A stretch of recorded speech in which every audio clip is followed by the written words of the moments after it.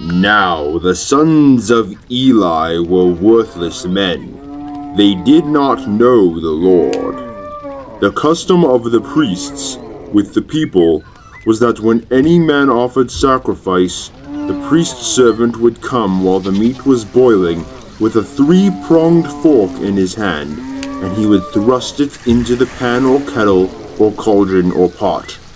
All that the fork brought up the priest would take for himself. This is what they did at Shiloh to all the Israelites who came there. Moreover, before the fat was burned, the priest's servant would come and say to the man who was sacrificing, "Give meat for the priest to roast, for he will not accept boiled meat from you, but only raw." And if that man said to him, "Let them burn the fat first, and then take as much as you wish," he would say, "No, you must give it now, and if not, I will take it by force." Thus, the sin of the young men was very great in the sight of the Lord, for the men treated the offering of the Lord with contempt. Samuel was ministering before the Lord, a boy clothed with a linen ephod, and his mother used to make for him a little robe and take it to him each year when she went up with her husband to offer the yearly sacrifice. Then Eli would bless Elkanah and his wife and say, "May the Lord give you children by this woman, for the petition she asked of the Lord." So they would return to their home. Indeed, the Lord visited Hannah, and she conceived and bore 3 sons and 2 daughters. And the boy Samuel grew in the presence of the Lord.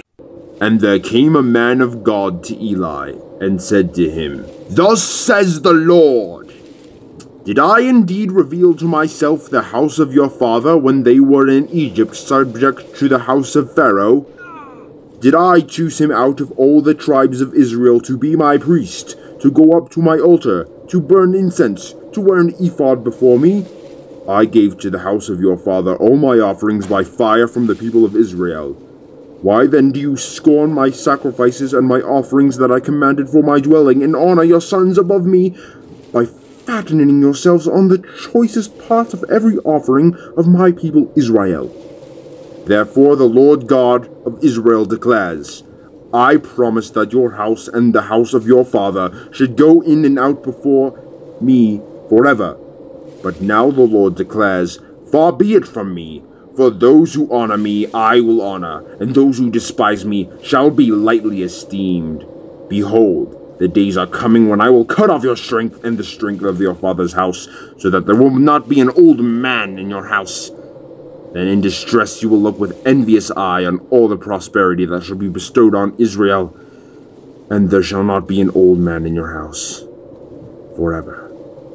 The only one of you whom I shall not cut off from my altar shall be spared to weep his eyes out, to grieve his heart, and all the descendants of your house shall die by the sword of men. And this that shall come upon your 2 sons, Hophni and Phinehas, shall be the sign to you. Both of them shall die on the same day. And I will raise up for myself a faithful priest, who shall do according to what is in my heart and in my mind. And I will build him a sure house, and he shall go in and out before my anointed forever. And everyone who is left in your house shall come and implore him for a piece of silver or a loaf of bread, and shall say, Please put me in one of the priest's places, that I may eat a morsel of bread. Now, the boy Samuel was ministering to the Lord in the presence of Eli, and the word of the Lord was rare in those days. There was no frequent vision. At that time, Eli, whose eyesight had begun to grow dim so that he could not see, was lying down in his own place. The lamp of God had not yet gone out, and Samuel was lying down in the temple of the Lord, where the ark of God was. Then the Lord called Samuel, and he said, Here I am. And ran to Eli and said, Here I am, for you have called me. But he said, I did not call. Go lie down again. So he went and lay down. And the Lord called again, Samuel. And Samuel arose and went to Eli and said, Here I am. for you have called me. But he said, I did not call. Go lie down again. Now Samuel did not yet know the Lord, and the word of the Lord had not yet been revealed to him.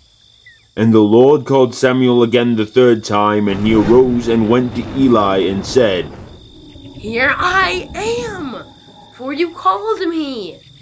Then Eli perceived that the Lord was calling the boy. Therefore Eli said to Samuel, Go, lie down. And if he calls you, you shall say, Speak, Lord, for your servant hears. So Samuel went and lay down in his place. The Lord came and stood, calling as at other times, Samuel, Samuel. And Samuel said, Speak, Lord, for your servant hears. And then the Lord said to Samuel, Behold, I am about to do a thing in Israel at which the 2 ears of everyone who hears it will tingle.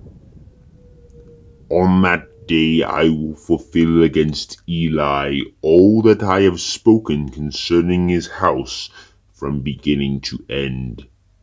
And I declare to him that I am about to punish his house forever for the iniquity that he knew, because his sons were blaspheming God, and he did not restrain them. Therefore I swear to the house of Eli, that the iniquity of Eli's house shall not be atoned for by sacrifice or by offering forever. Samuel lay until morning. Then he opened the doors of the house of the Lord. And Samuel was afraid to tell the vision to Eli. But Eli called Samuel and said, Samuel, my son. And he said, Here I am. And Eli said, What was it that he told you? Do not hide it from me. May God do so to you, and more also, if you hide anything from me of all that he told you. So Samuel told him everything, and hid nothing from him. And he said, It is the Lord. Let him do what seems good to him. And Samuel grew, and the Lord was with him, and let none of his words fall to the ground. And all Israel, from Dan to Beersheba, knew that Samuel was established as a prophet of the Lord.